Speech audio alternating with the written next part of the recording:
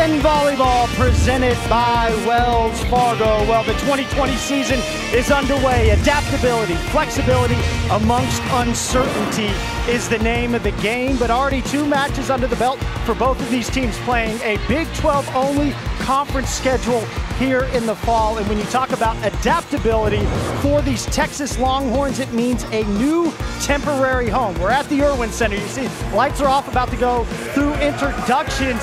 They will not be playing at Gregory Gymnasium, one of the best environments in collegiate volleyball. They will have fans here, but don't get to play at Gregory Gymnasium. Thank you so much for joining us this evening. Tyler Denning, Salima Rockwell, a pleasure to have you with us. We are excited, thrilled to be here to bring you some volleyball action. We start with Texas, the #1 team in the country, picked to win the Big 12 in Salima.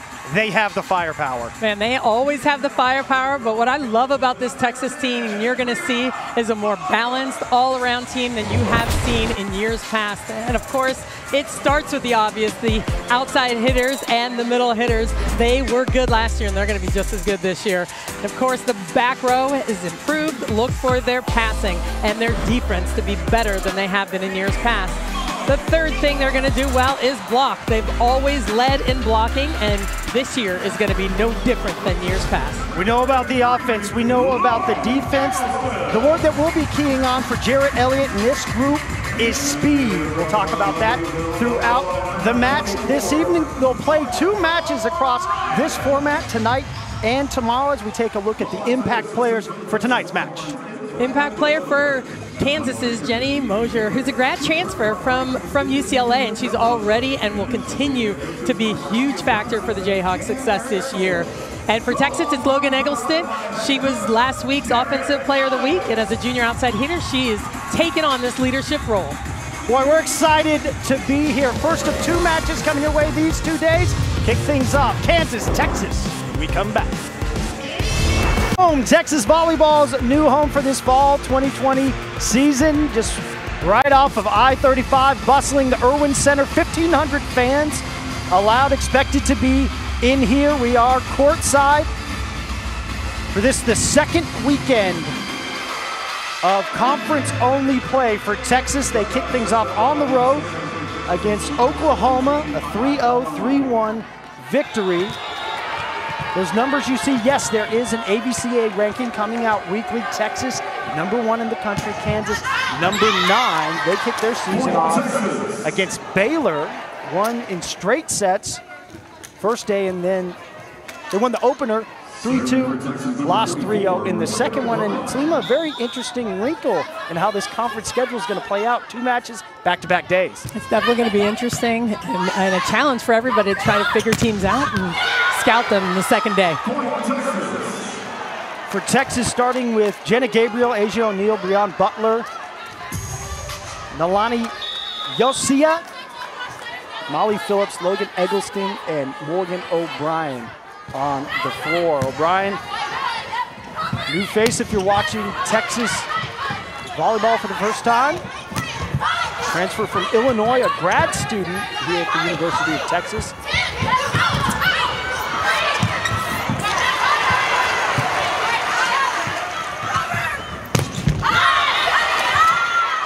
Texas block, can't keep it in bounds, but stay with O'Brien. What does she bring to this Texas squad? You know, I think she brings a lot of experience, obviously having the experience at the University of Illinois, and she's a poised player that I love the way she plays the game. She can pass, she can play defense, and kind of do it all. In that black Libro jersey, so coming in and playing a huge position for Texas. Mosier, Ferris, Langs, Nielsen, Schultz, Crawford, and El Nadi on the floor for Kansas. Molly Schultz, a freshman from Rockford, Minnesota, will serve. Knotted up at 2 apiece. Out to the big arm of Logan Eggleston. You had mentioned already, named the Big 12 Offensive Player of the Week, second-team All-American last year, now in her junior season. Man, and Logan, she had a lot of responsibility last season, and I think it's just going to change a lot this year with being a captain, playing 6 rotations, you know, with the loss of Kaya White. Pass on the serve right into the middle for Asia O'Neal. You mentioned Micaiah White. That's really the big name that Texas does not have returning from last year, a team that went 23-4, 15-1 in Big 12 play, split the conference title with Baylor. One serve out of bounds. But you go back to the captaincy of Logan Eggleston, and she said to Coach, I don't like the way that things ended last year. Obviously, this is going to be a very unique year for Coach Elliott in his 20th season as the NCAA tournament. We're going to play that in the spring. Yeah, we'll wait a bit. But Texas ending their season, 5-set loss to Louisville. Now an upperclassman, Eggleston, figures to be a huge part of what Texas is going to do.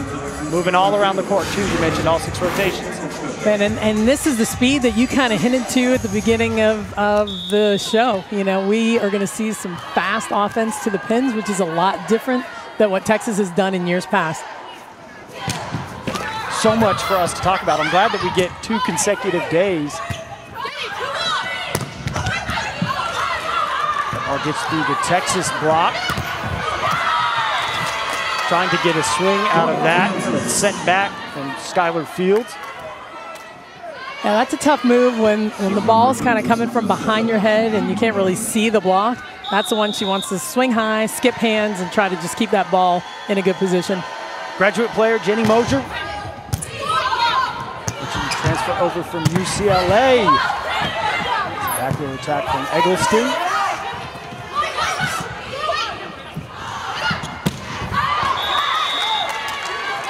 That one long and out of bounds. Let's go back to speed after we look at Ray Bouchard. You'd mentioned for Texas, what had we seen in years past that figures to be different with this group?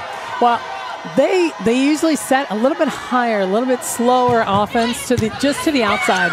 Such physical players that can hit at a high level, but that's kind of what it was. But it's interesting, Coach Elliott said that it's really more about Jenna Gabriel and getting that feel and that rhythm and running this offense the way they wanted to run it, and that's what she's been able to do just now. The junior setter from Honolulu, Hawaii.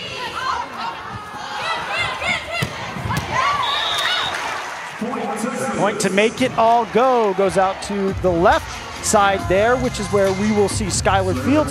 An adjustment for her as well this season. Yeah, and that's different. She was playing on the right last year, but she could play anywhere, and she did in club. She kind of played on the left and right, and she's a very versatile player. So the transition on the left isn't that difficult for her to make.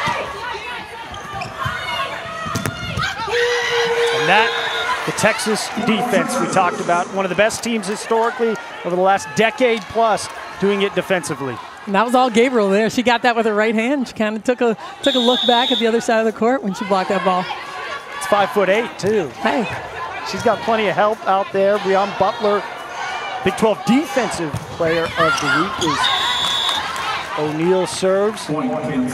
If there's one thing that we've seen with Texas, you go back to last year, years past, and really the opening weekend as well, serving. What's the key? What does this Texas staff want to see when they're serving the ball? Well, you know, they want to see pace with position. You know, that's the key, is putting it where you want it to go, but you have to serve with some pace. And even Coach Elliott said, hey, we're not telling them just go back and pop the ball in. We're not going to do it. So they're going to have some misses. We're going to take some chances, because when you get on runs, it's a big, big advantage. 479 career wins here at the University of Texas for Jarrett Elliott. It's 105 losses, 22 seasons overall as a head coach.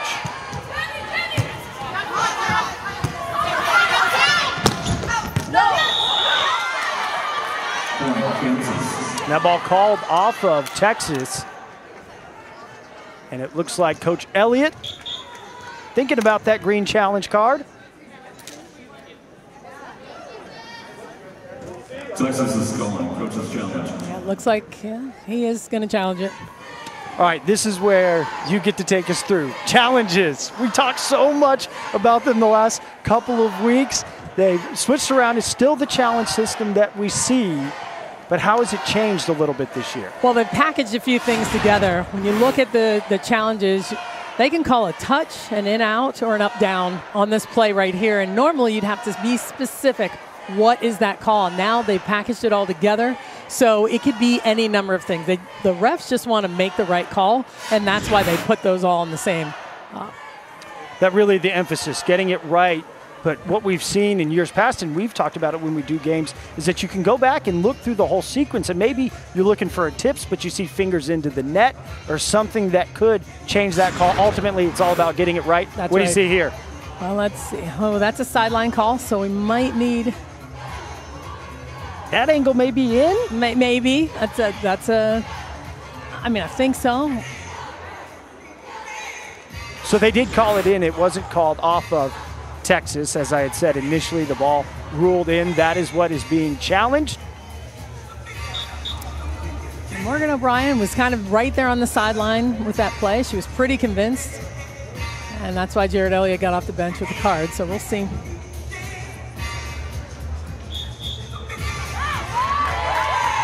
Ball stays as called on the floor. So confirmed 8-8.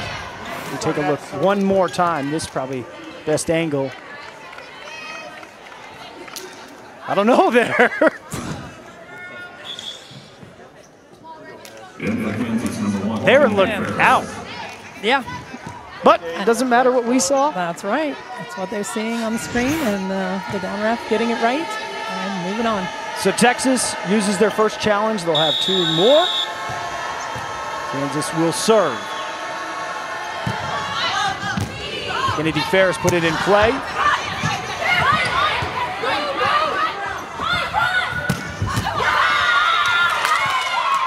Great finish from Rachel Langs, the junior middle blocker.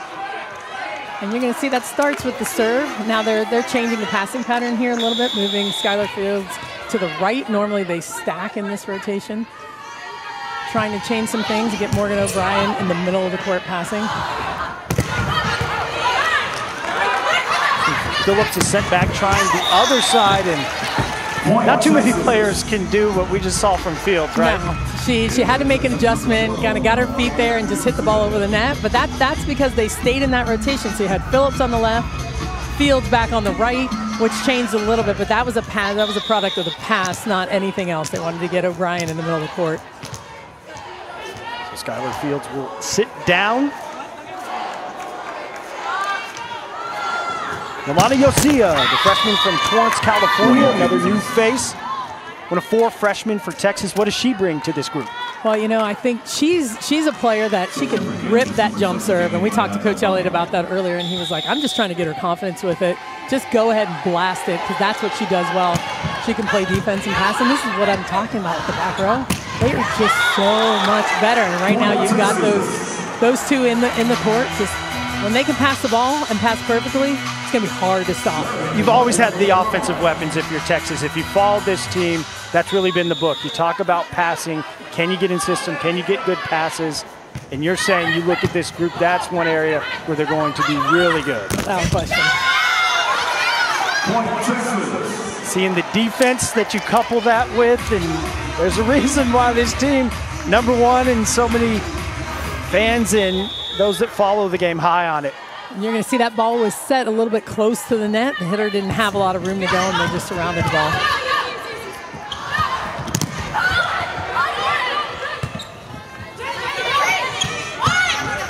Nielsen, the setter for Kansas, out of system in that sequence.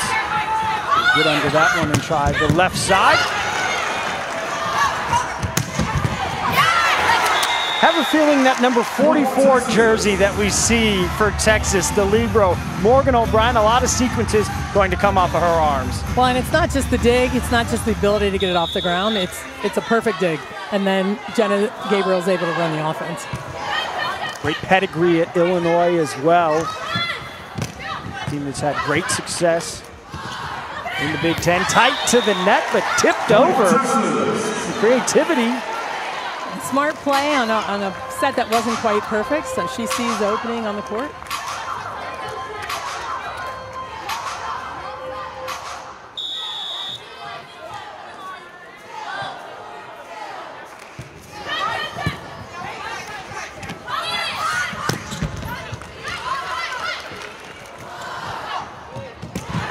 All the way to the other side. Gabriel going to Eggleston. Led the team attacking-wise in both matches. They've played 17 kills, first match of the season, and 18 in the second. As Kansas will take a timeout. So we're underway, the first of two matches, Texas against Kansas, here in Austin at the Irwin Center. More action when we come back.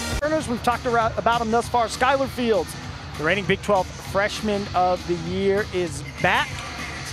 Breon Butler, the big defensive presence in the middle, all Big 12 selection last year, and obviously Logan Eggleston, two-time All-American and honorable mention as a freshman last year, a second teamer. Plenty of complementary pieces for this Texas team picked to win the Big 12 once again, 13th time in program history, and 10th consecutive year that they've been picked to do such. Scramble there. Double contact call. Coach Elliott off the bench once again. He's going to argue that that was a block touch. His captain will head over, talk with the up official. I did not have the first contact, so I had to have his first contact and then she played the second. He's explaining why it's two contacts. I'm going to say, if it weren't for the plexiglass, we could be in this conversation right here in front of us. And again, he's saying that it's a block move to the ball, even though it was just with one hand. He wants it to be a block move, which counts as, you know, you still have 3 plays. She can still play the ball again, but he says it's a double. So that snaps the run. 5-0 run that Texas had been on. The back row swing for Kansas. And that's an interesting player that made that swing, number 17 in blue, Aya El Nade, a freshman from Cairo, Egypt. Loved what Coach Bassar said. Tell us the recruiting story as to how she got to Lawrence. It's such a good story. I guess they were out in World Championships watching another player play, and then saw her playing, and she was standing next to, I guess, a player that was 6'10". Well, they said the arm was booming. Yeah, right. And he said, well, I don't want another small hitter. That's it. But she was standing next to a player that was 6'10". And then they realized, okay, maybe she's not as small as we thought she was. She's 5'11". She can absolutely bang it. Had said that she had been getting a lot of just offers, unsolicited, saying scholarship-wise, hey, come play for us. But Coach Bouchard really wanted to have her on campus and try to establish a relationship, see if the fit was right. Ended up being such, and now she is joining the Jayhawks. Went 9-17 last season, 5-11 in Big 12 play. Finishing 6th, that national team, and I'm gonna wager that number 19 is probably the 6'10" player, but how about that? Pretty neat story. Story, though, for Kansas, they did not qualify for the NCAA tournament last year. That's 2 consecutive seasons for a team who really had a great run in the Big 12. What was the story for Kansas last season? Well, there was a lot going on for Kansas last season, and, you know, they lost an assistant coach. They had some things happen with players and movement around, but now they've reloaded, really. They have 10 new players. They've got 3 transfers, 10 freshmen, and, you know, they're counting on a lot of them to produce this year. Coach Bouchard, 23 seasons at Kansas, 36th overall, their first losing season since 2008, last in the Big 12, you see in all of those categories, and that really the aberration, not the norm, to the program that he has established. Yeah, that was a tough year for them, but like I said, I mean, I think, you know, Moser, we're looking at a lot of experienced players that came in from other programs that are helping lead their freshmen along. And he said they have great chemistry, excellent leadership, and just a lot of pieces that were missing last year they've been able to replace, and now they're playing at a really high level. How about the play there from Jenna Gabriel? We talked with Coach Elliott, and he said for Gabriel, the next level is going to be recognizing those opportunities, knowing where the defense is, goes with the dump there. Well, and that's what it is with setting. You can set the ball, you can run an offense, but man, the next level is really creating something, watching the block, knowing who's with you, knowing when you can dump, and that's exactly what she's getting better and better at. Texas keeping just a little bit of distance, up 3. Trying to go on a rally here with Eggleston at the service line. And we'll try for Fields, easy up. For the Jayhawks back row. That is long and out of bounds. Alnade on the swing. That's a nice play by the Jayhawks with running her out of the back row. It was just a little bit behind her on that ball, and that's why that ball went out of bounds. You talk serving for Texas, and you talk when you have Eggleston. Coach Elliott had talked about going on these runs. Is this where Texas needs to see something like that? Absolutely. Look at you. It's just listening to you guys. Well, we've talked about this last year. You know, she's got this kind of funky hybrid serve. It's kind of a cross between a traditional jump serve and a traditional float, so it's got a little action on it, and it's with a ton of pace. And for those of you at home, go on the other side of the net and try to get under that. And you'll see exactly what my partner's talking about. That dig sent back over. Texas will try O'Neal, sent back Gabriel.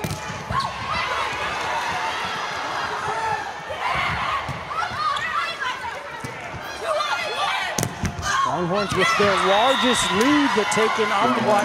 So we saw Texas offensively try the back row twice, left and the right, but Kansas gets the point. Well, what you're seeing from Kansas is they're doing a nice job reading the play. Some of it's scheming when they know it's a perfect pass, but their block has caused all of this trouble for Texas right now. They're in the right spots. They're reading the ball perfectly. They were talking the great defense for Texas, 3 blocks, but Kansas already with 2 in this opening set.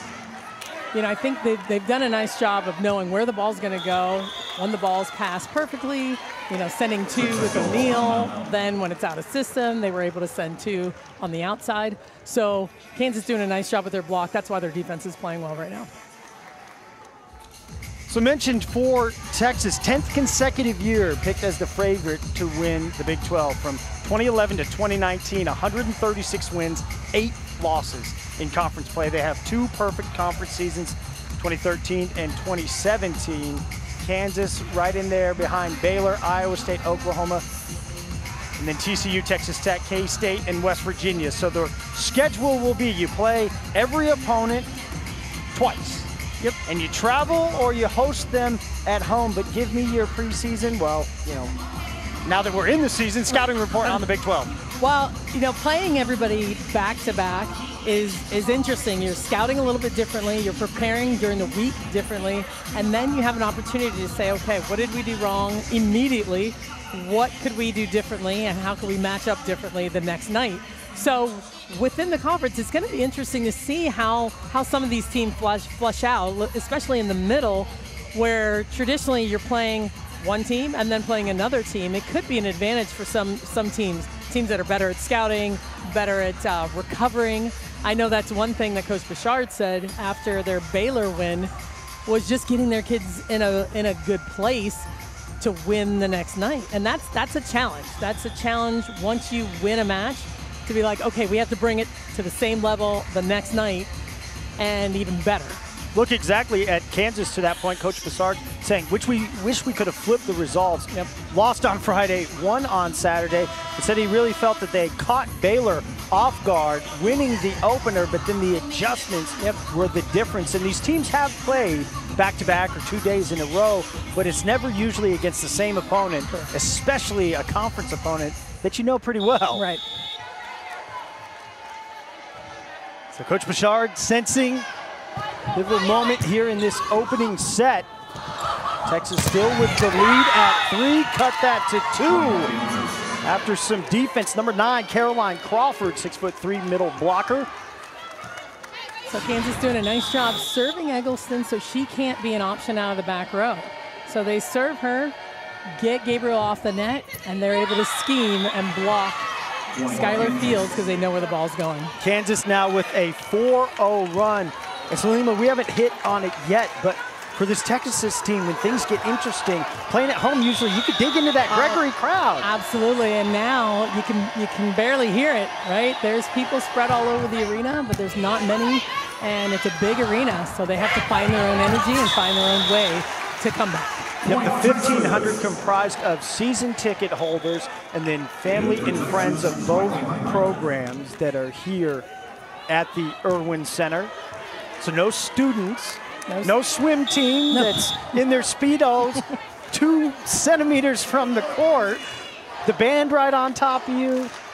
Definitely will look forward to getting back to Gregory whenever we can. Riley Heinrich, number 19, inserted in white. She came in to serve. Freshman from Georgetown, Texas. You see the difference.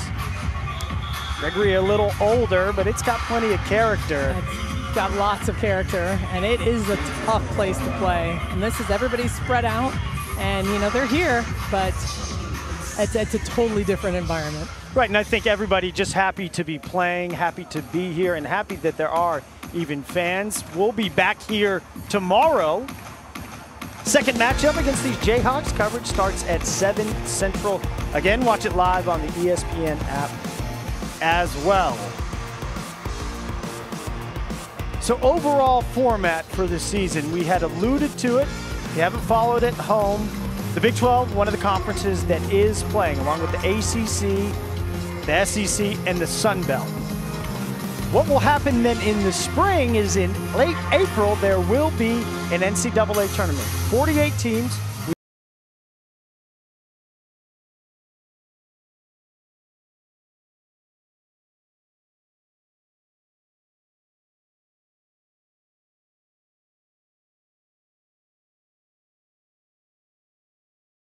This season, so you can see here, yeah, they're playing in April. It's going to be everything that you just talked about, but right now in the Big 12, they're playing all their teams. So they're playing their entire season this fall. So it's going to be really interesting to see how they prepare in the spring for the NCAA tournament. So everybody else, they're going to play their seasons. They're going to have their, you know, starting January 22nd. Because they haven't been playing this fall. So it'll be really interesting to see how the teams this fall transition into the spring and then what that looks like for them. Came on top of the show, said adaptability, flexibility, and the uncertainty. Obviously, so many things could change by then. The schedule, as of now, November 13th will be the last time that Texas plays. November 20th, the last time that Kansas plays. And then possibly do not know how they're going to pick up in January. Those are things that we talked about with both coaches. Possibly scheduling regionally, possibly scheduling conference opponents that wouldn't count towards what that AQ and the big, there's lots of things that could go into. But as far as what they're playing for, there will be a conference champion that will get the berth in the NCAA. That's exactly right.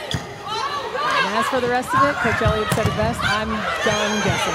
I got to take it one day at a time. Texas trying to take it 1 point at a time and close out this opening set. They held Kansas at arm's length. Heinrich came in and spurred this run from Georgetown, Texas, just up the road.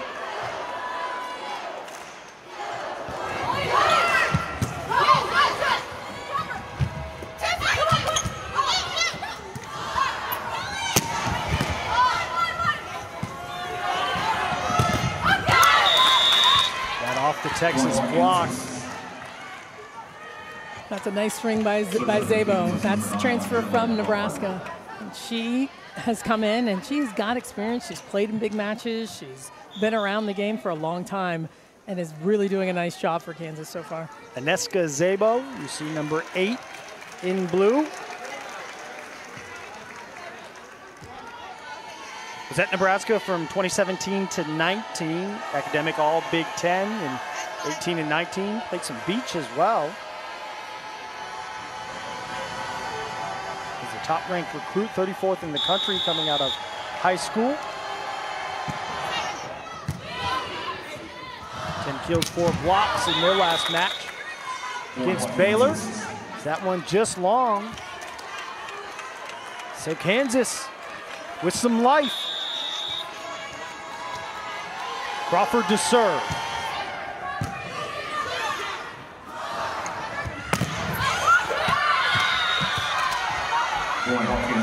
Had a great look there down the line. The face of Breon Butler. She saw that ball blocked and it falls inbounds. Well, and that's, again, a product of a tough serve. There was nowhere else for Gabriel to go at that point. Set the ball to Fields, and they had a double ball. Wow, Texas was sure on their side that that was in. Jenna Gabriel was right at the official.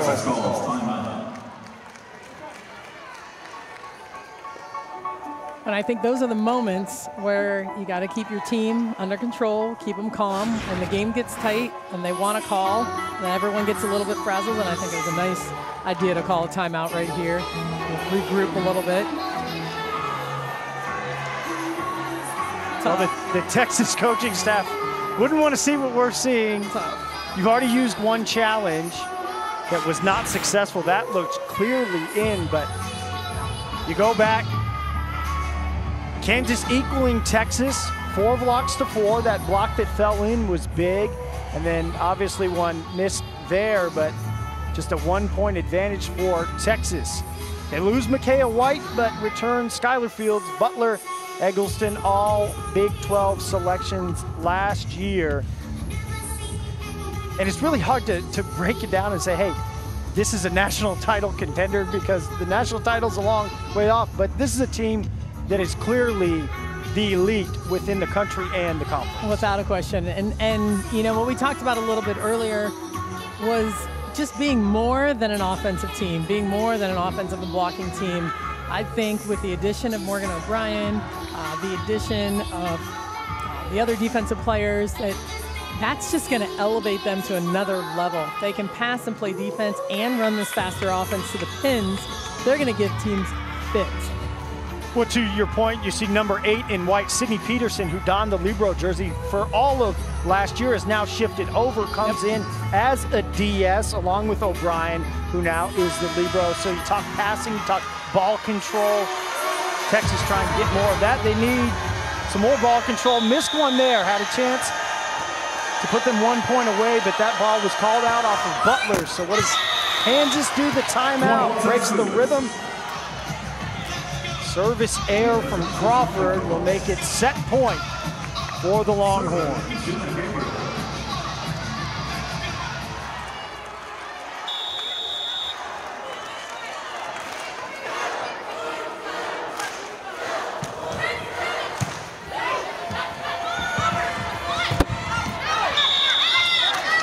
Point, Texas. That'll do it. So Texas takes the opening set. New digs here at the Frank Irwin Center, but same result, looking very comfortable in front of their. What these players are playing for. We've seen Texas as their student athletes across the course of the summer, and really the volleyball team talk about what's important to them. You see Black Lives Matter on the front, We Are One on the back, what the messaging is from the conference, the schools, and supporting these student athletes is so important right now. Well, it's so important that they feel their voices are being heard. And you'll see this on Kansas stand for equality. And it's super important, and it's the young generation that wants to use their platform to say, hey, look, we matter, Black Lives Matter, we support our teammates, and everyone's kind of in it together. We'll talk more about that throughout the course of this set as we look back at set number 1, Texas taking 25-22. It was good, it got tight. It was 23-22 at one point, but Longhorns good. Logan Eggleston leading the way with 6 kills.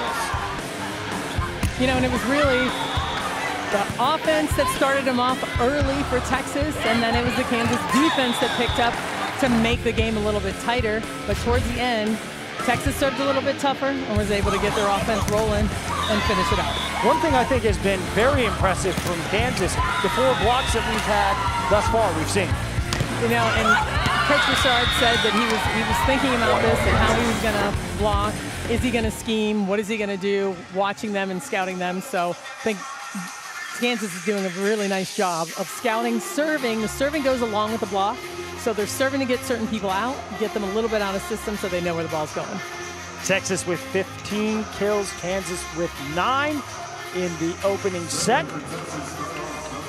Number 17, you see El Nadi for Kansas. She was their leader with 3 kills. Tried to go a lot to their transfer, Jenny Moser, led the squad with 12 swings, just 2 kills, hit .083. .091 was the hitting percentage for Kansas in the opening set. Texas hitting .171.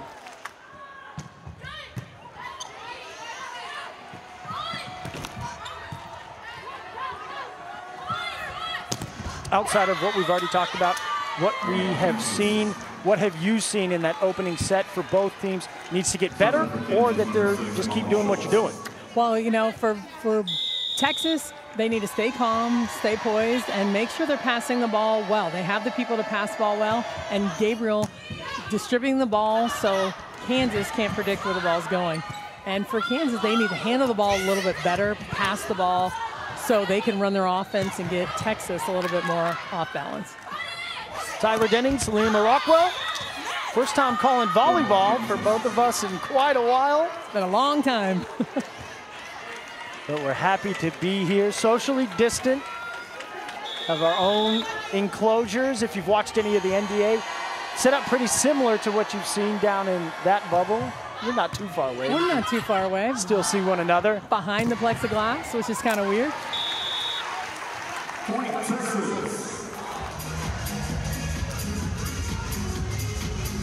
So here we are. This is the setup. So here we are behind the plexiglass. I got my own desk though, so I like that. This is the most space I have ever had. Feeling good about this. Across any sport, any venue. It's spacious here at the Irwin Center. Let's get into that. We talked pre-match, you and I. For a player, for a coach, what's the difference in playing in a huge venue like this? Well, there's a lot of spatial differences when you're used to playing in a tighter arena with the fans kind of on top of you. It's even reference points from the ceiling to the fans, and it makes a little bit of a difference. It's very different atmosphere. For Texas, it's nice to be able to play in here this fall and this season, because generally as they move forward into the tournament, they're playing in bigger venues, and certainly as they hope to get to the championship match, they'd be in a bigger venue. So it's a nice thing to practice in, but it's a totally different atmosphere. Still TBD where that may be. We've heard some things, but zip. Was supposed to be played in Omaha, was where the semifinals and the final were scheduled for this season. That obviously being pushed out to the spring, but that's what's at stake in this conference play. An automatic qualifying bid, regardless of what happens in the spring season, if you are to win the Big 12.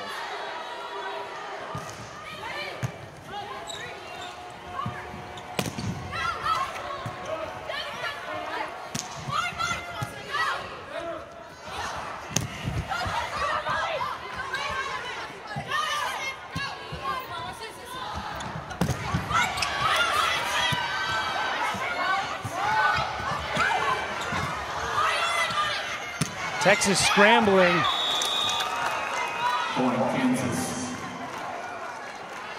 Texas doing a nice job covering the ball, but it's really Kansas ball, paying attention to where the ball's going to go and being in the right spots. There's Milana Yosia, freshman DS. Showed you Texas in their recruiting rankings, but you talked about that is where the points of emphasis were, at least in the bodies that are here on campus right now, is those DS libero positions. Really trying to get the ball to the setter, to get it to those athletic pins, or into the middle. That's it. It's really a simple game, right? It really is. Eggleston to serve.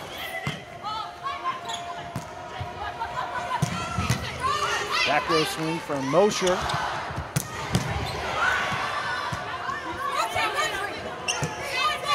Free ball for Texas.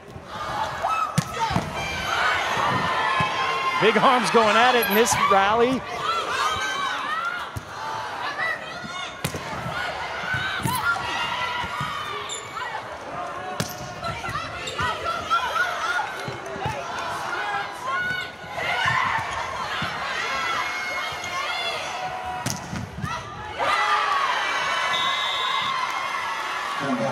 Just getting off the arms of O'Brien, pressed up on the court and out of bounds. tell you, that was Nielsen. She was digging all of those balls that Logan Eggleston was just blasting at her, and she was just getting in the way of it, but she won that rally for Kansas. Sarah Nielsen, number 4 from Glen Ellen, Illinois, senior at 5'11". Setter in this offense. No slouch defensively as well. No, and I think it's fortunate Kansas has an experienced setter coming back. Like we said, they have a lot of transfers and freshmen, but to have your setter be a senior and in that position, it's a huge advantage because they're running the offense and they're leading that team, and she does a really nice job.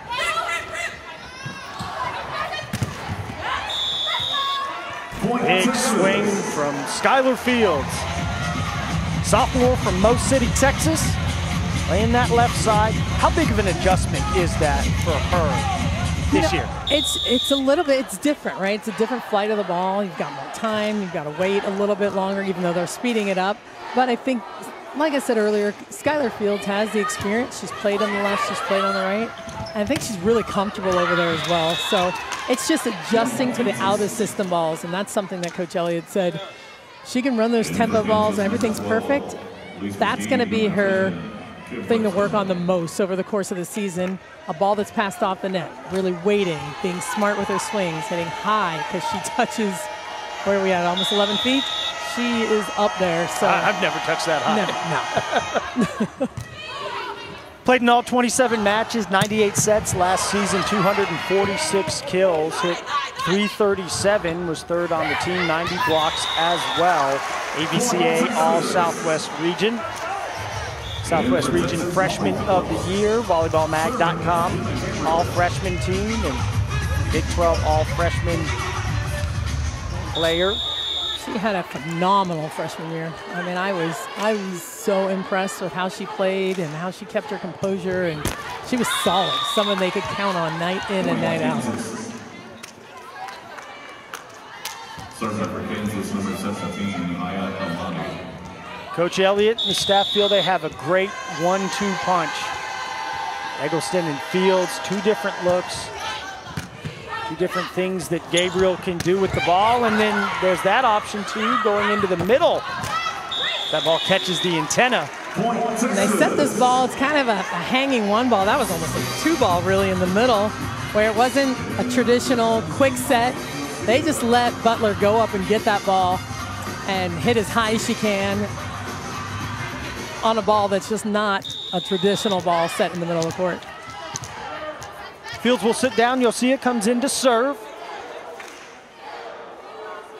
Coach Elliott was great when he talked about this serve right here. Said the nerves were getting to her initially. He said, hey, just go back to Redondo Beach. She's from Torrance, California, played at Redondo Union, but get your mind in that place and no problem, right? Yeah, I mean, close your eyes. And she's like, well, yeah, I can do it there. It's a little different story when you're on the court, when the lights come on. But she's getting more comfortable even right now. She's ripping a couple serves here. Knotted at 8 apiece.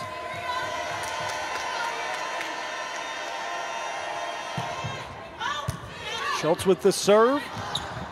Gabriel will try Eggleston.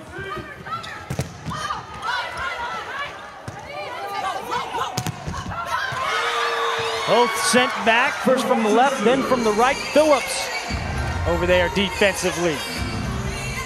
And what you're going to see out of the Texas block is really their ability to press over the net. They're pressing Eggleston on the first one, and then Phillips, and you'll see Butler come and finish. They talked a lot about finishing their hands. I know that's something that Coach Elliott said. He wants them to be a little bit better with their hands on contact and finishing back into the court.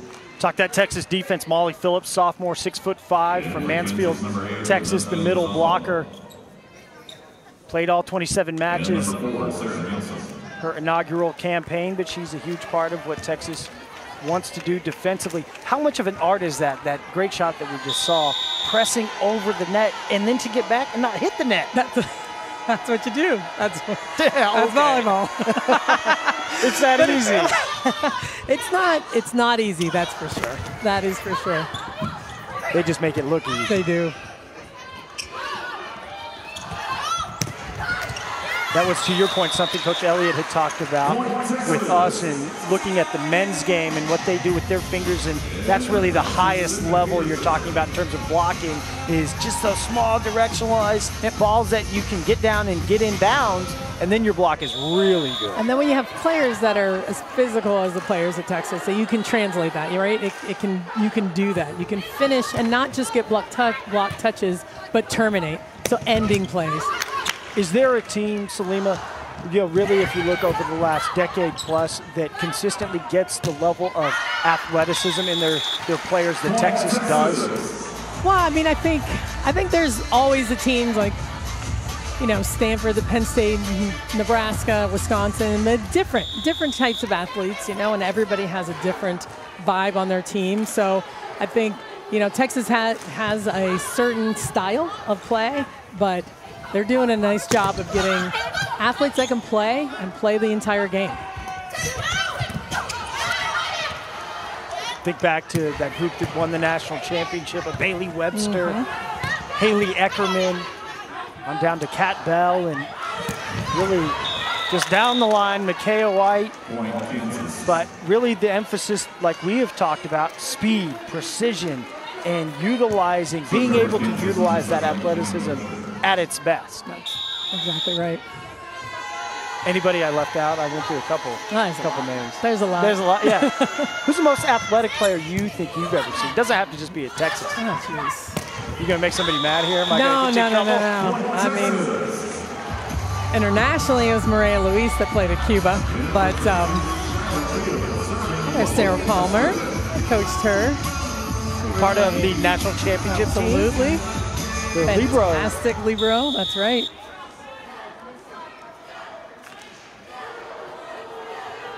How about when you look at the game right now, who are some of the most explosive?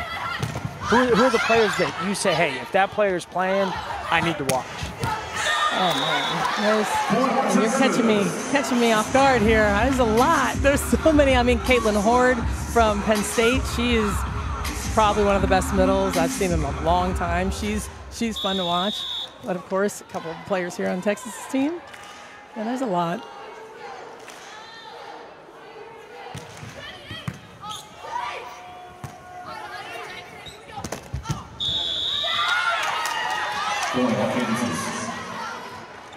That was a smart swing. Seeing the block, seeing a ton of line to attack. She just goes up and cuts that ball and clips the line. Kansas been able to do enough to stay within distance, but not able to put together that big run, or even a smaller run to try to get out and build some space in front of Texas. Yalciana Presley. Yeah, Santa Presley, absolutely. That'll be a good one. Kansas, as mentioned, they did play Baylor already. Snuck out a 3-2 victory. I think that opened some eyes probably when you looked at the opening weekend. So very capable, and the point I think that you had made it with this back-to-back format, it's really going to be a lot about adjustments. It is. It's scouting, adjustments, knowing your opponent, your opponent's coaches, and what they're going to do next go around, and how to make those adjustments too, anticipating what they're going to do. That ball catching the antenna. One thing that Coach Elliott brought up as well, the lack of travel as much as before, getting to play 2 matches in a row. We'll talk more about that. Texas with a 4-point advantage. Back row, Logan Eggleston for the Longhorns. 2 here at the Frank Irwin Center. Came on top of the show, talked impact players, and you were right. They're having an impact. Well, they are. They're both leading their team in kills. Mosier's doing she's having a tough time getting around the Texas block and putting the ball away, but they're setting her a ton. I mean, she has 25 swings, and the next highest amount of swings is 12.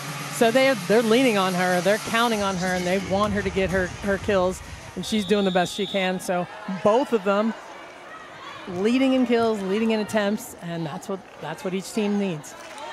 Eggleston has 29 swings, Skylar Fields 16.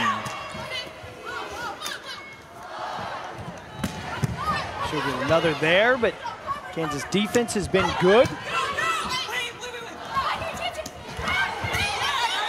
Not there in time for the tap over from Breon Butler. Like that smart play by Butler. The ball's just a little too low and she's a little bit late.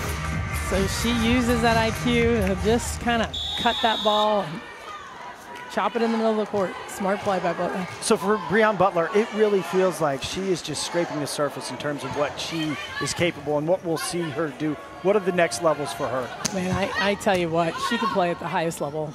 She is so physical, but smart and getting smarter, expanding her game a little bit more like you saw, so she's not just cranking on the ball. She's seeing the game, seeing the defense, and opening up things for her. And Fields, same thing. I mean, a beautiful spot, beautiful placement by Fields. So they're getting, because Kansas is getting a ton of touches right now when they're swinging, so they're slowing the ball down. So right now, Texas making adjustments and saying, hey, they're super deep on defense. Let's see if we can tip the ball. And huge advantage that they have her out of the back row so she can attack from every area of the court. In serve receive all the time, so both players, significant impact for both teams. Well, for Eggleston, Coach Elliott talking not just about the evolution on the court, but more responsibility just as a student athlete, a young woman. She's the head of their student council, really involved in the messaging, Black Lives Matter, what's happened social justice-wise with these student athletes. We saw Texas, the football team, the volleyball team, all the Texas student athletes issuing a list of actionable items that they wanted to see change on the campus. She's a captain here for this team, so moving into more of a leadership role, but really making that jump from a talented underclassman to now, hey, this can be your team. Take the reins. Yeah, and it's pretty cool, and it's fun. That's the best part of coaching, is watching players mature and take those responsibilities and run with them. And they start off a little bit shy and unsure of themselves, and they grow into it. But it also takes a coach that believes in you, that buys in, and supports you. And I think that's what Coach Elliott says, I'm behind this 100%, and which helps them tremendously. We talked passing there. That was tough for Gabriel. Texas gets it over. O'Brien will try for Fields.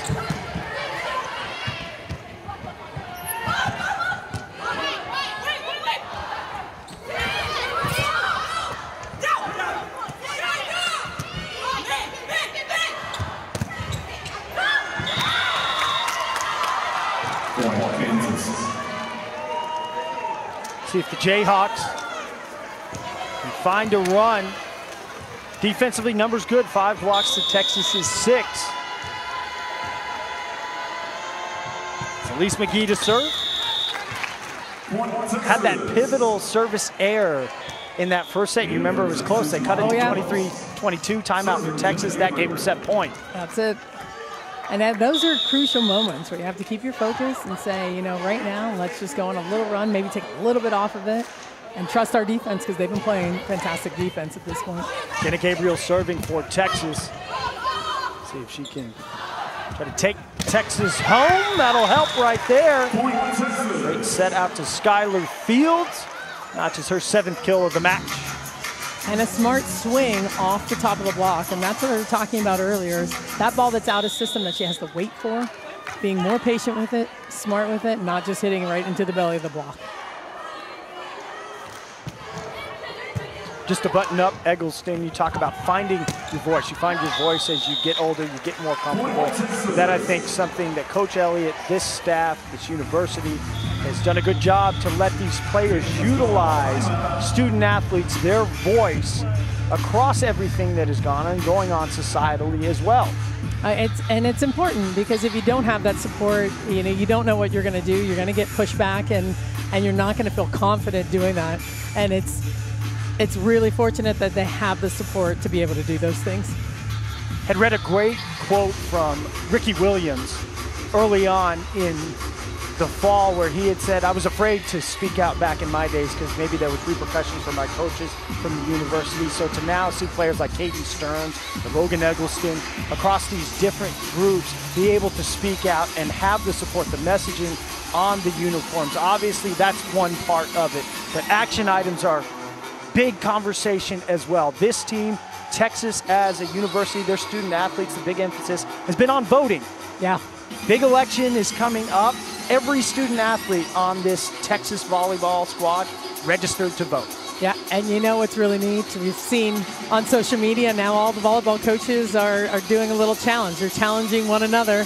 Hey, has your team all registered to vote? And now they're posting, our team is registered to vote, and it's been a cool process to watch it start at places like Texas and then trickle down to other schools. We'll have more on social justice and how that conversation has evolved for the Texas volleyball team in between the second and third sets. But an interesting wrinkle and a great thing that Texas has done, and they've done, I believe, across all the Big 12, they've given the students a day off.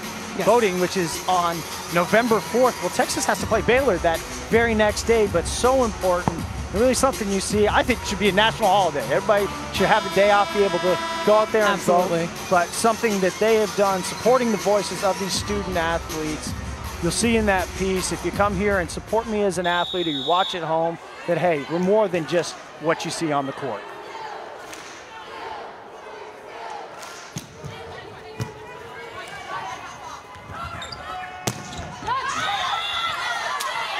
Smart high swing, skipping off the top of the block.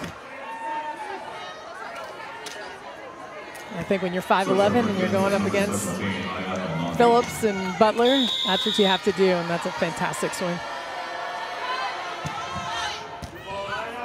The side out percentage, that's something that Coach Elliott has emphasized to us. What's the good side out percentage you want to see as a coach?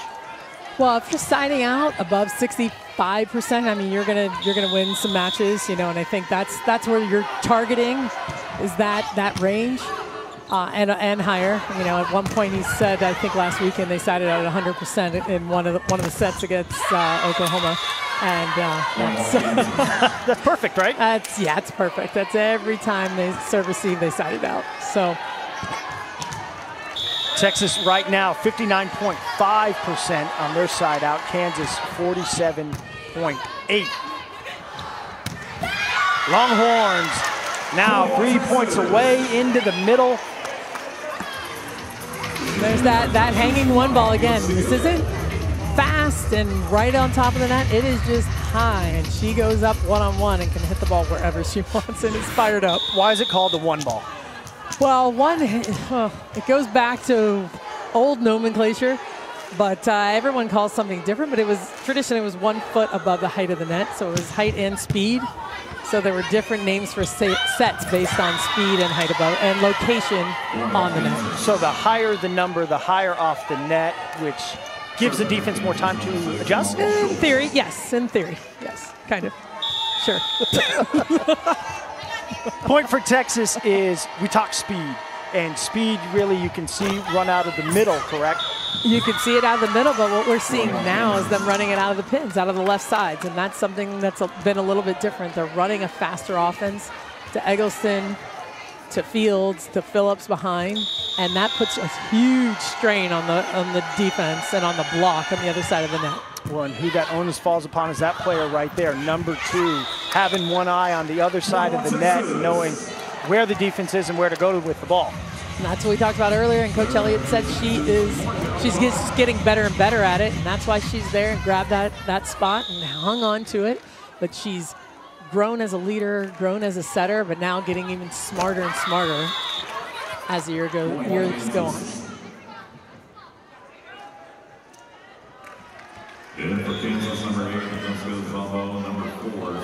Texas 5 service errors to Kansas's 3. First time since 1997 Texas has played in the Irwin Center. So probably safe to say, I don't know if any of these players were even born yet. Oh, jeez, don't say that. Don't even say that out loud. They hosted 3 matches here. What year is that? Yeah, 97. You're right. Yeah, you're right.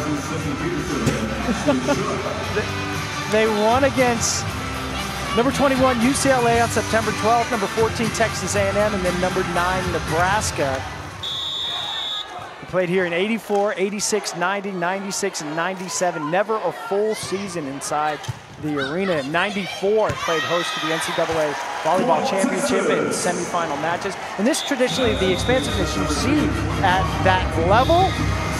But Texas looking comfortable at home. They close things out, 25-19. We've talked social justice a long time, but these student athletes utilizing their voices to fall into that. And Coach Elliott had talked about this is a very important time for them. They are going to remember this, their relationship, in a different way to look at the world and try to affect change. You know, and everyone's learning and everyone is a part of it. That's the best part about it, is you have a lot of African-American volleyball players on the court, and they have teammates that want to support them and understand. So there's lots of time to talk, lots of meetings where everyone's getting better at learning about one another and how to support each other in the process. So it's a neat time, and it's an important time.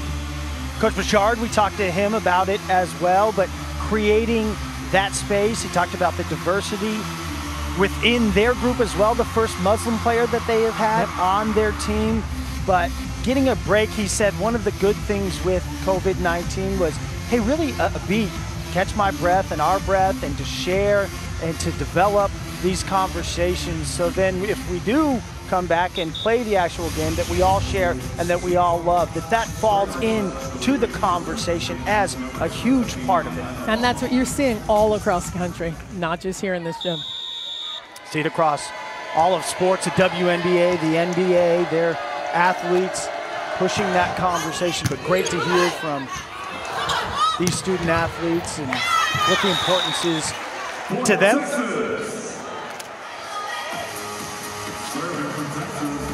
To talk about what Texas has for this 2020/2021 fall-spring season, the offensive prowess, the back row passing, and the blocking presence defensively.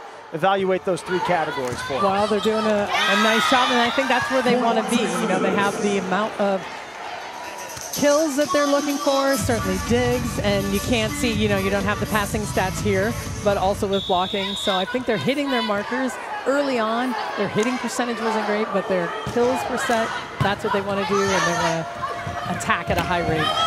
For Kansas, they were resilient in the first set, got it to just 1 point, but couldn't get over the hump. In the second set, they're always about 3 to 5 points. What are the things happening on their side of the net they can maybe push through to get that breakthrough? Well, continuing to do what they're doing with a tough serve, getting Texas just a little bit, not way out of system, but enough that they can determine where the ball's going to go to create these block touches that they've been getting, and some big defensive touches. These are the swings that are hard to stop. When you have the block there, but you're still going over the top, it's very difficult to play because the defensive players are playing around the block. They're playing off the block. But when you play a team like Texas, sometimes you have to be right behind the block and dig those hard-driven balls. Coach Bouchard had talked about that in the past. You can stay more in a read. Now it's not the case with the two pens, the tempo that they have, that they had seen in their scout for Texas thus far. Said if they win first ball contact, nobody's going to beat them. Tough. It's going to be really hard. Said wanted to serve them tough, serve them in, give their setters some options.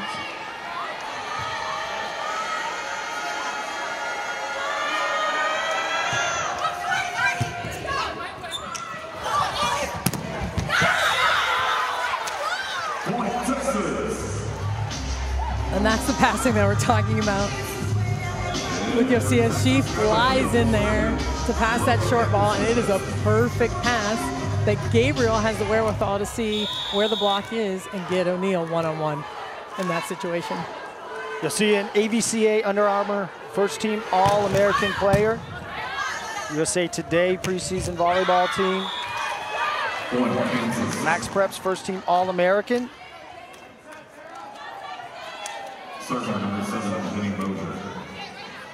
Two sisters and 3 brothers. The Torrance, California product.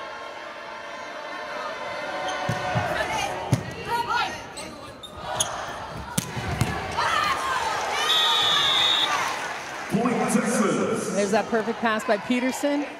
And we haven't talked about her enough, but she's still back there making things happen, controlling the back row, and creating that situation for Eggleston. Peterson has been so solid, and Coach Elliott said, you know, there's a lot of change, and some more defensive players, but she has been just fantastic. Handling it like a trooper and getting better. They're all pushing each other, and they're all getting better every day. 27 matches played last year as the libero. Sydney Peterson, the junior from Iowa. But yes, how about that wrinkle that it wasn't something they expected with Morgan O'Brien. They just found out that, hey, she's going to grad school here. And Coach Elliott said he had reached out to the Illinois program. Had noticed that she then put her name in the portal and reached out to O'Brien, and O'Brien said, wow, what an honor that you would consider. And obviously things worked out, and now the graduate student is there donning that libero jersey. But as you said, still a huge role for Peterson, and obviously plenty on the court for her to do and contribute for Texas defensively. You can never have too many of those players, no, right? You really can't. Gabriel will try for Fields. Tipped off the block. Skylar Fields, 9 kills. Match high is 13 from Logan Eggleston, but Skylar Fields now second most out of any player in the match. She's heating up a little bit. She took a monster swing a couple swings ago, and now moving the ball around. So I think Fields is starting to get into a groove.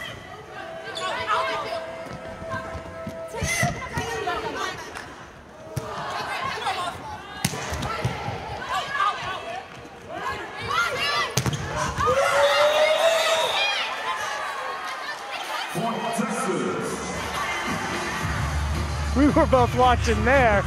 All right, so the deflection, and then there was a nice little glare up. That's the right. official before the ruling came in. You know when it hits somebody on the way out the door. When you block up ball and they get caught by it, they pretend like they don't.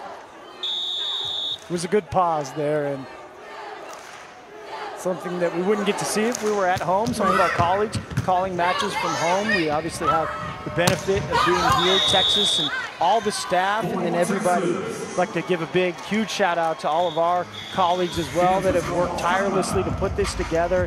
Safety protocols in place so we can bring you some live volleyball action. Timeout from Kansas, Texas leading 9-4. Cheering on Texas, the #1 ranked team in the country, up 2-0. Skylar Fields, big part of that, 9 kills on the match. You know, and Skylar Fields, she does a nice job. This is what I talked about for her last year, just coming in as a freshman, super poised, and now she's smarter. She's hitting different shots, hitting high off the top of the block, through the block, tipping balls when she knows she has the opportunity, and I think that's why she's having success tonight. So match high, 13 kills for Eggleston. Second for Skylar Fields amongst all players with 9. They've gone her way 25 times, hitting an even 200.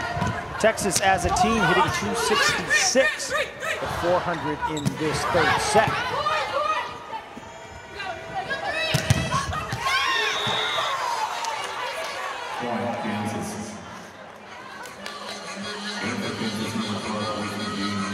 Texas thinking about a challenge. Gabriel's like, no, I think they were right. Don't do it, coach. I just like watching. I have a great view of Breon Butler looking at the up official every time.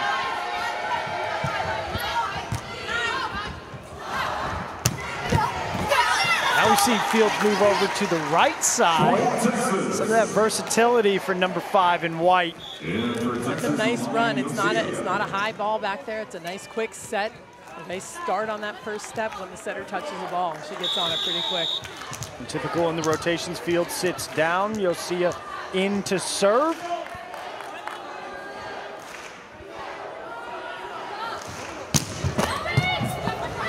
Just grazing the tape.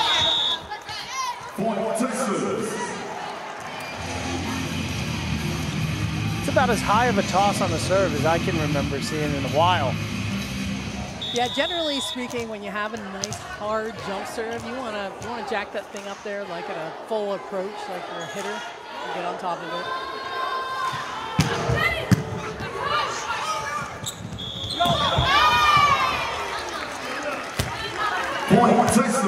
So a couple of miscues from Kansas. Double contact there. This is exactly what the Texas coaching staff wants to see when number 12 back there serving. Pressure from the freshman. That one's long and out of bounds. That's the heat you want. She created 2 opportunities, got 2 points, tough serves, and then just missed 1 long. But he's going to take those, roll the dice with that. When you have a tough serve, a tough jump serve, that's okay if you get a miss that way. Comes back with a perfect pass.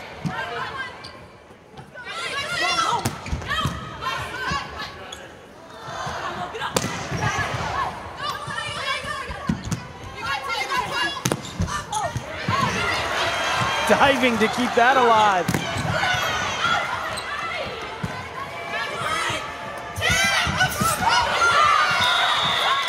Wow, great hustle on both sides of the net. The point goes the way of Mosier in Kansas. Excellent defensive effort on both sides. But Mosier sees everybody on their heels. Smart player, that's what we were talking about. That experience that she has brought into the Kansas program. I think just initially, it's a rally like that where you miss the loud crowd the most. Gregory crowd so tuned in to the game and absolutely the gasps, the awes. Little miscommunication there. That's a good block touch, high off the top of the block, and then a missed opportunity. So fans making a little noise as Kansas making a little run. Coach Elliott up off the bench. Trying to calm his team down. 4-0 run for the visiting Jayhawks. I think a little perspiration on the court. This is a tough serve that she's bringing. It's kind of flat just over the top of the net and right in the seam between 2 players. That's what she's looking to do. Well, good thing Coach Bouchard considered El Nadi because you can tell she can play. Has a lot of potential to grow. We've already seen on the evening.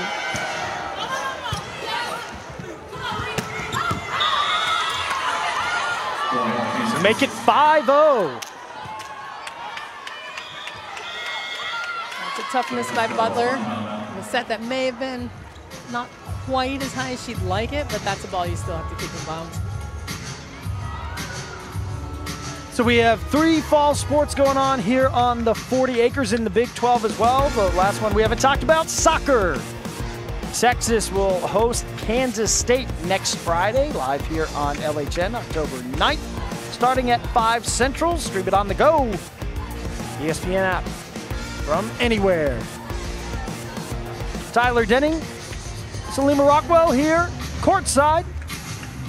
Not at Gregory Gymnasium, the Frank Irwin Center.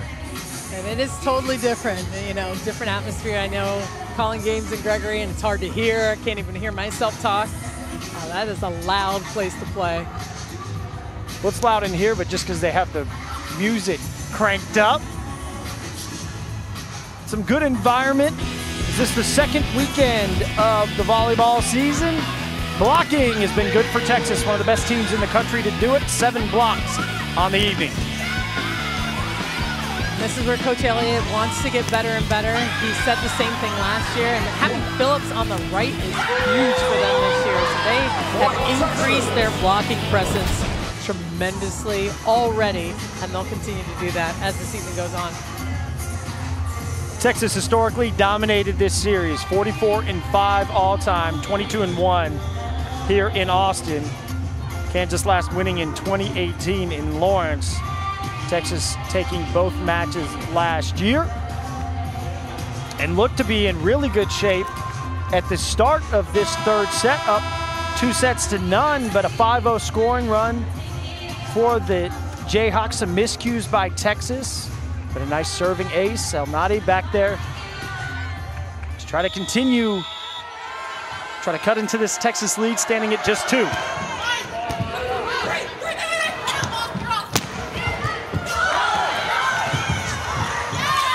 Great effort. Schultz trying to go back to get it to keep it alive, but Molly Phillips ending the scoring run. That was a fantastic hustle. She almost got that ball high enough for someone to play over the net. Yeah, and this is, you see obviously from the lines and the key, the free throw line. This is the hoops court that's converted, just taped off. Which is different, at least for the Texas team, because they've had their own court laid out in Gregory Gym. And that's, you know, can be a little distracting with all that going on. No distractions there. Match leader in kills, probably going to say that quite a bit. Watching Texas this year, 14th on the evening, Logan Eggleston. And that is the speed of the offense to the outside that Texas has been working on, and that's what it creates, a separation in the block that's impossible to defend.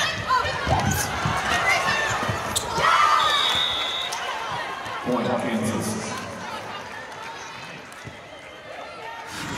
Kansas, number 6, Molly Schultz. And this effort, fantastic touch, and a good effort there defensively. Gabriel and Alani Yosia.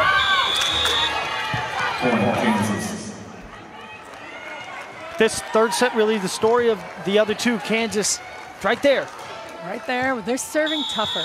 Kansas is being strategic. Right now they're going a little bit after Eggleston, trying to get her to handle the ball.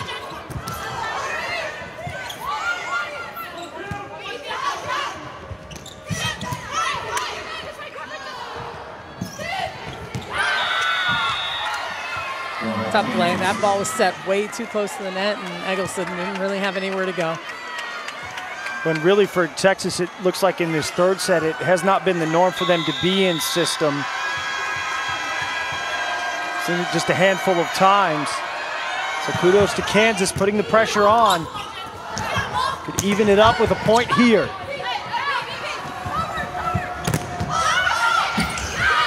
And they do just that. Kim Whetstone, the freshman from Kansas City, Kansas, number 10.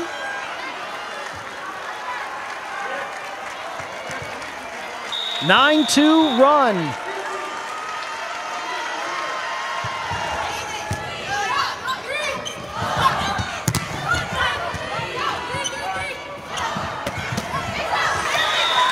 A.J. O'Neal will end that 4-0 portion of the scoring run.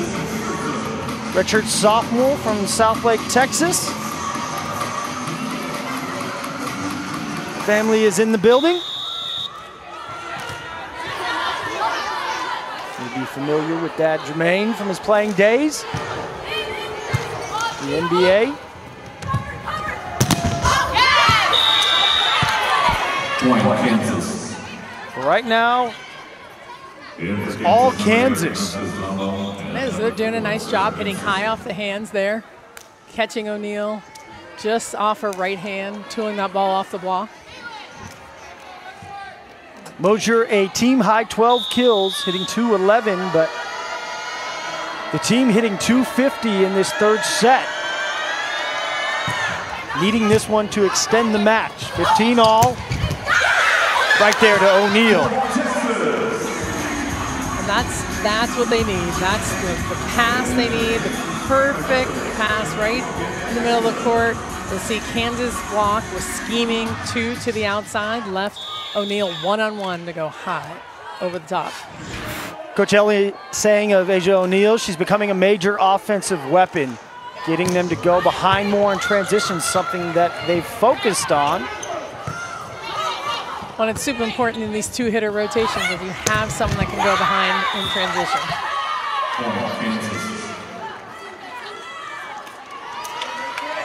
And right there you'll see on a perfect pass, they were planning on Gabriel setting O'Neal, so they just sent two blockers there with her already. 7th block on the match for Kansas. Was that something you expected coming in, seeing those blocking numbers? No, it actually wasn't. It actually wasn't. I know they were concerned about the Texas offense, and rightfully so. So I'm pretty impressed with what they're doing blocking-wise. And not just the actual blocks, but the block touches as well.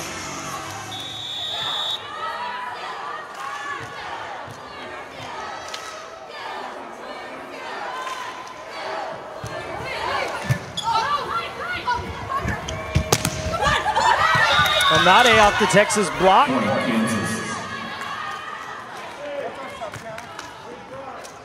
Another smart swing. You see, she doesn't really ever try to just blast the ball hard. She's not getting blocked straight down. She skipped that ball off the inside hand of Butler. She definitely knows what she's doing with the ball. Texas responds, back row, Eggleston. And that's the beauty of having Eggleston in the back row. It's not just an out of system, we're way out of sorts. This is an in-system play where they're still in rhythm and running the offense as fast as they want to run it. Gabriel serving for Texas. On that right side, the Texas block there, Fields and Breon Butler. It's a big block by Fields, and she just gets over the net. High, but over the net, pressing back into the court.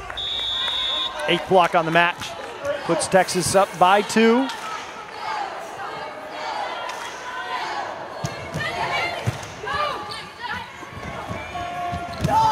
Just a miscommunication from the setter, Nielsen, trying to go into the middle. Timing wasn't there. They're working on that set coming from across the court. She hits it off kind of like a front slide off 1 foot, and that timing has to be perfect. So a small run for Texas, 3-0 behind the serving arm of Jenna Gabriel. Looks like Kansas is gonna flip into a 6-2 again. So they're changing their setter and their pins. Actually, they're a little bit overlapped. New setter in the front row. Elsie McGee, number 12. Pays dividends, gets the side out. Trying to just change things up a little bit.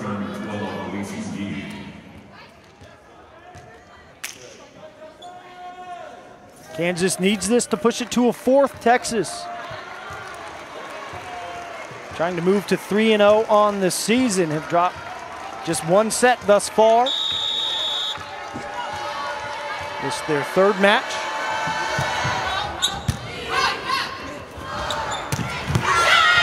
Gabriel for Butler.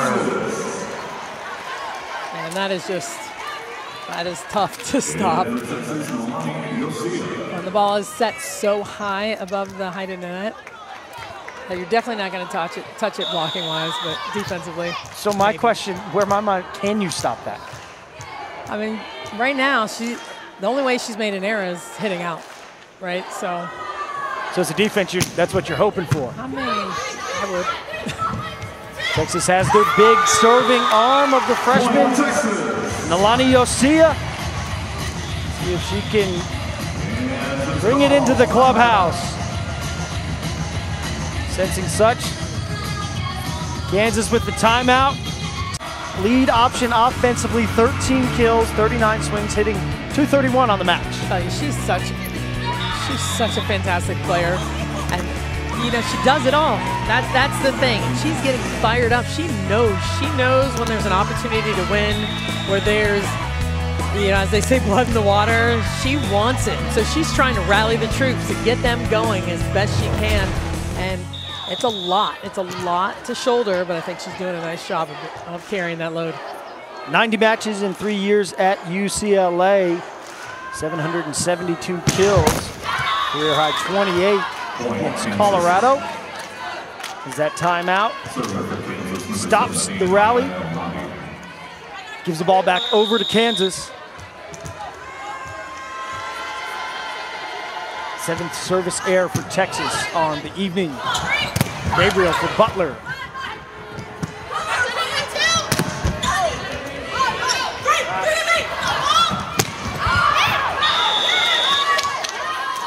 Trying to go out to the right for Molly Phillips.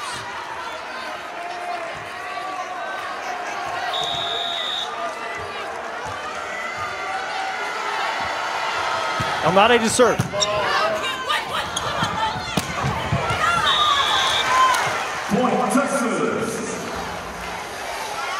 Another perfect pass.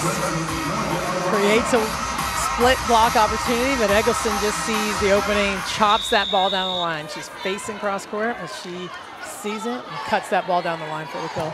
16 kills Puts her team 2 points away. Double-digit kill match. At 17 and 18.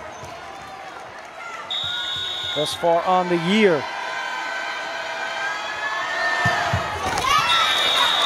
Another crucial service error. As it did in the first set, sets up set point, but this one, match point for Texas.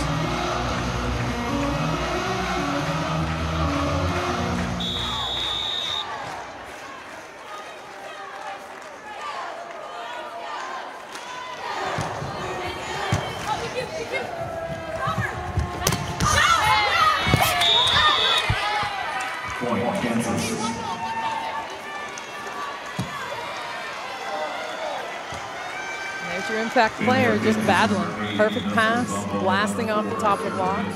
She doesn't want it to end. She's going to keep playing as hard as she possibly can.